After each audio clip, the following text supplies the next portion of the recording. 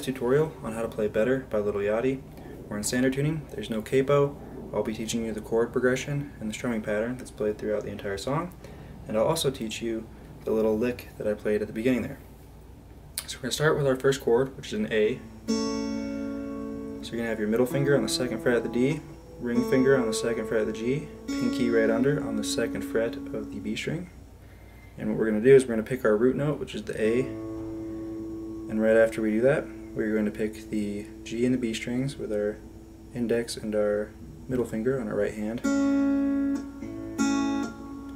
And as soon as we pick them, we're going to mute the strings and then pick them again. So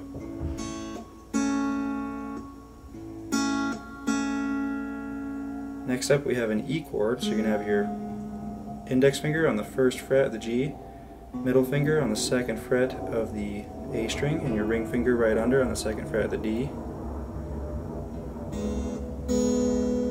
And now we're going to be picking the E, which is now our root, and then the G and the B still, so and stringing that together. Next we have a B minor chord, so you're going to bar the 2nd fret, middle finger will be on the 3rd fret of the B string, ring finger on the 4th fret of the D, pinky right under on the 4th fret of the G, and now our A string is the root note again, so you're going to pick that.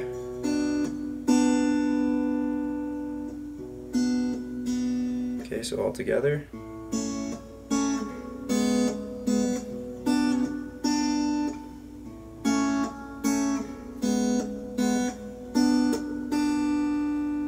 And finally we have a D chord. So you're going to have your index finger on the 2nd fret of the G, middle finger on the 2nd fret of the high E, and your ring finger on the 3rd fret of the D, of the B string.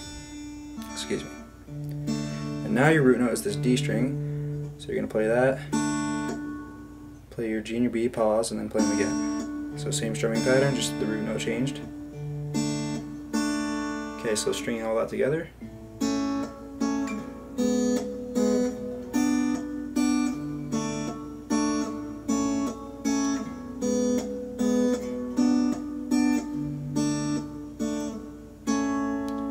Alright, and that's all there is for the entire song.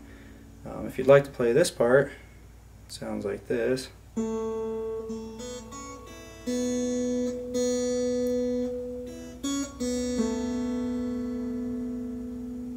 It's pretty straightforward.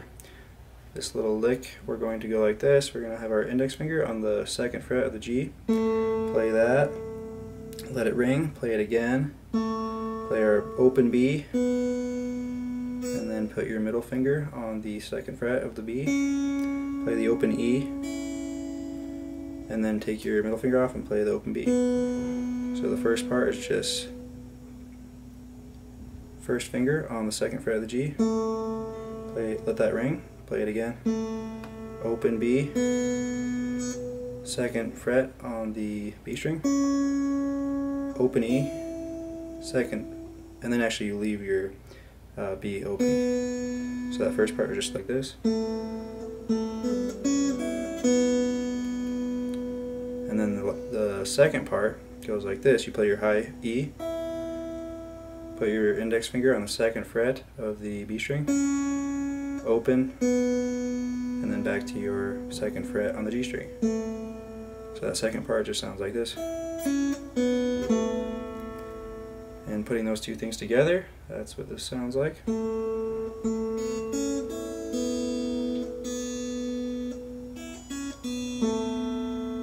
One more time.